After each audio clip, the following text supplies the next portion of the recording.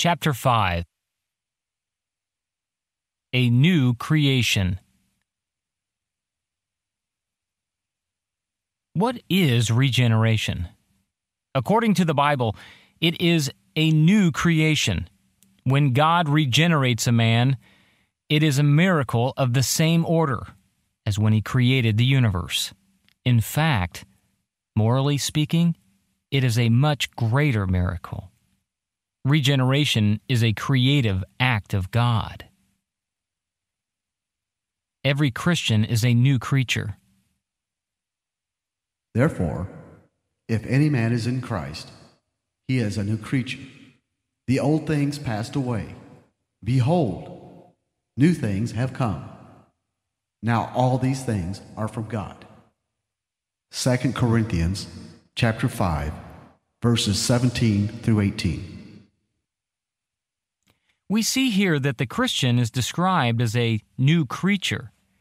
In other words, when God makes a Christian, He makes something new out of nothing that did not exist before. Moreover, regeneration always involves this creative miracle. If any man, anywhere, is in Christ, he is a new creature. There are no exceptions. If a man is not a new creature, he is not in Christ. This is not just a pleasant picture, but a reality. The old things passed away.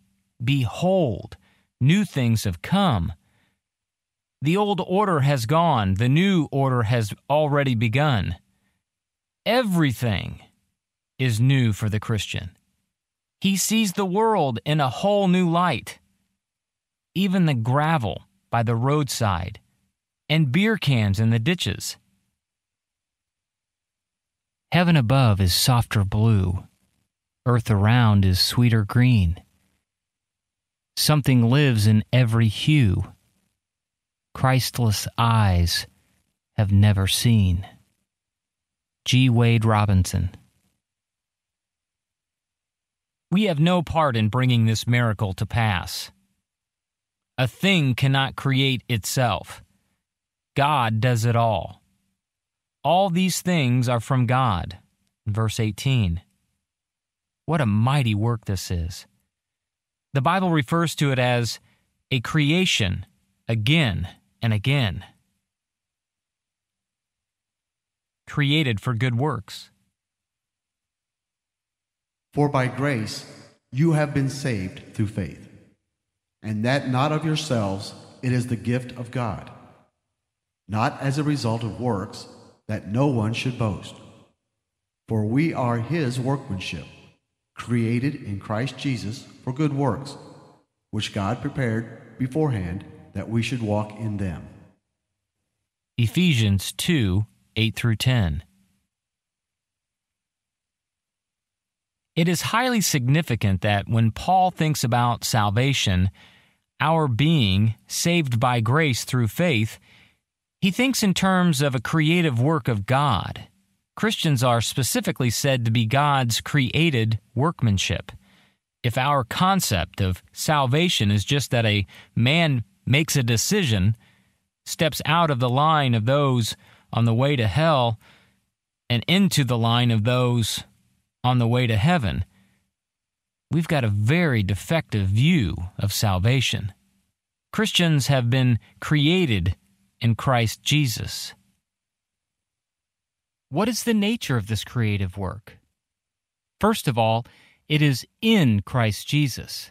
That is, it takes place in the sphere of union with Christ. This parallels what Paul has said in 2 Corinthians 5, verse 17.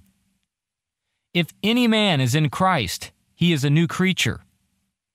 Secondly, it is for good works. The purpose of this creative work is to ensure that good works will be its outcome. These works have been prepared beforehand for us to walk in, and all Christians do walk in them, because as new creatures, they have been specially designed, crafted, and created by God to do so. The church is a new creation. That in himself he might make the two into one new man, thus establishing peace. Ephesians chapter 2, verse 15. From this important passage, we learn that Paul uses the language of creation to describe the existence, not just of individual Christians, but of the church as a whole. The church is not an organization. It is a created organism, a living thing, and a new thing. Christ has taken two totally divergent groups, Jew and Gentile, and in himself created the two into one new man, the body of Christ. This living body is indwelt by a single Spirit, the Holy Spirit, and shares a common life, the very life of Christ. Both the church as a whole, the entire body of Christ, and the church in its local manifestations, individual bodies of believers, are miraculous creations of God. No man can start a church. God must do the impossible and make something out of nothing for a church to exist. He does this by creating a number of individual Christians made one by virtue of their common life. The church's one foundation is Jesus Christ, her Lord. She is His new creation by Spirit and the Word. From heaven He came and sought her to be His holy bride. With His own blood He bought her, and for her life He died. Samuel J. Stone. Created in righteousness and holiness. That in reference to your former manner of life, you lay aside the old self, which is being corrupted in accordance with the lusts of deceit, and that you be renewed in the spirit of your mind, and put on the new self, which in the likeness of God has been created in righteousness and holiness of truth. Ephesians 4:22 through 24. According to Paul, not only is the church as a whole one new man, but each individual Christian is also a new man. The important thing to notice at this point is that this new man is again spoken of as having been created. What is he like? He has been created in the likeness of God, in righteousness and holiness of the truth. These are the characteristics of this new creature. Such descriptions should give us a feel for how real this creative work is. The new man has been created in the likeness of God, in righteousness and holiness. Paul's language here is not the language of poetic imagery, but the language of concrete reality. A parallel description of this creative work is found in Colossians 3:9 through 11. Do not lie to one another, since you laid aside the old self with its evil practices, and have put on the new self, who is being renewed to a true knowledge according to the image of the one who created him. A renewal in which there is no distinction between Greek and Jew, circumcised and uncircumcised, barbarian, Scythian, slave and free man, but Christ is all and in all. We find again in this passage that the new self has been created in God's image.